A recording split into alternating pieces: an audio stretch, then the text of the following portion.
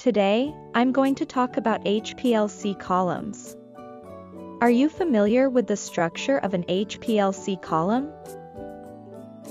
An HPLC column is the heart of an analytical instrument.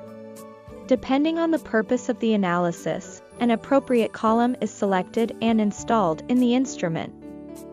An HPLC column consists of a cylindrical pipe filled with fine particles known as packing material.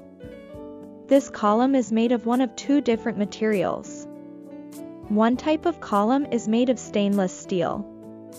It's commonly used and can withstand high pressures. However, since the column is metal, it can cause issues such as poor peak shape when measuring components that are adsorbed by metals. Another type of column is made of PEEK. This type is used when measuring components that are adsorbed by metals. However, PEEK columns have the drawback of being unusable at high pressures because they're made of resin. A column is available that combines the advantages of stainless steel and PEEK.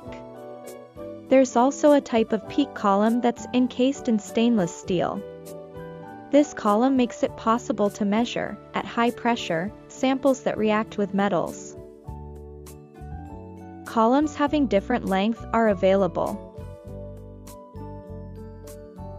Lengths from 30 to 300 millimeters are generally used. The longer the column, the longer the analysis time, but the better the separation and the higher the pressure that can be used. For example, this chromatogram has two peaks at around the 10-minute position. As the length of column is increased, the two peaks are moved to about the 15-minute position. You can see that another peak that appeared at the end is offset by about 10 minutes. Columns having different inner diameters are available, too. The most commonly used HPLC columns have an inner diameter of 1 to 4.6 millimeters. When measuring trace amounts of a precious sample, a capillary HPLC column is sometimes used.